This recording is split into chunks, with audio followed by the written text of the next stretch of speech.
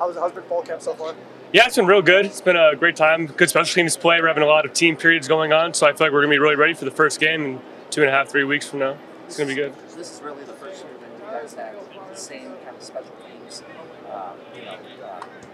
formations and all that. Nothing really different for you guys in years comparison. How much easier does it make that you have the same special teams coach in these places? Yeah, I mean, you really just get a head start. You're able to start fall camp off on a much faster foot. You don't have to go over a lot of the same things initially because everyone knows what to do, knows how to do them. All the vets are teaching the young guys, and it just streamlines the process, makes it a lot easier. How far along are you in your master's program? I have 6 more months, so in December I'll finish, and then I'll. What is that in? Aerospace engineering. Okay. Yeah. How have you been able to balance school and football?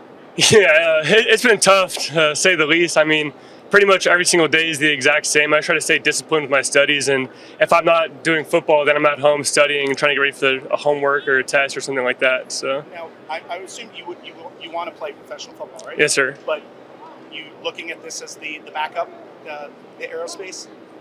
Yeah, I mean, I have German parents. They're always like saying education's important. I mean, ever since I was growing up, I always had to have my homework done before I could go play, stuff like that. So obviously I want to go pro. That's what my intention is. I'm working as hard as I can to go to the NFL. But, I mean, if the Lord doesn't will that, then I'll be trying to do aerospace. So. What are some guys that have stood out to you in terms of the gunners on the team when you're taking those practices and running those drills? Honestly, everybody. I mean, I've been taking reps with the 1s, 2s, the 3s, and each and every time, the gunners, the shield, everybody is locked in and ready to go. I mean, it's just amazing to see when you have 100 guys bought in, all willing to play special teams and do it at a high level as well.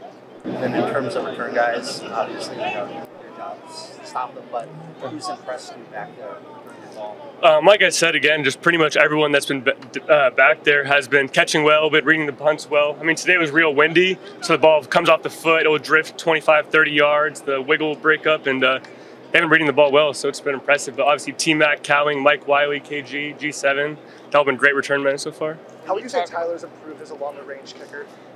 I think he's always been a great long-range kicker. I mean, ever since the day he stepped on campus, he's been able to hit from 65, 70, so I think, yeah, doesn't really What are matter. the numbers that you pay attention to most from your own stats? Is it distance? Is it time, hang time? What is the most important thing?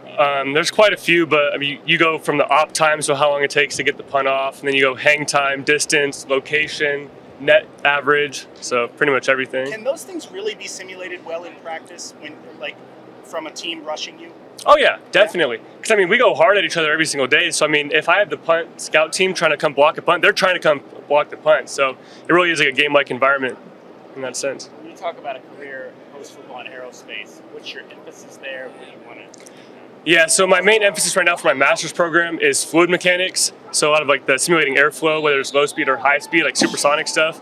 But in terms of what I want to do with that at the end is I'm not really sure. I'd love to work in F1 as an aerodynamicist, but it's a tough job to get into. Now F1 is Formula One, so yeah. Formula One racing. Yeah, Formula One racing. So what would you do with that there?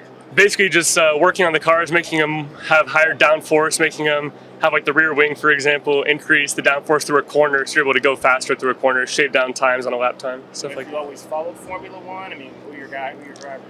I mean, I just love following it all. I mean, there's quite a few Formula One fans on the team, so it's pretty cool. So. Who else on the team? Cam Hawkins is a big Formula One guy. I know a lot of the coaches are.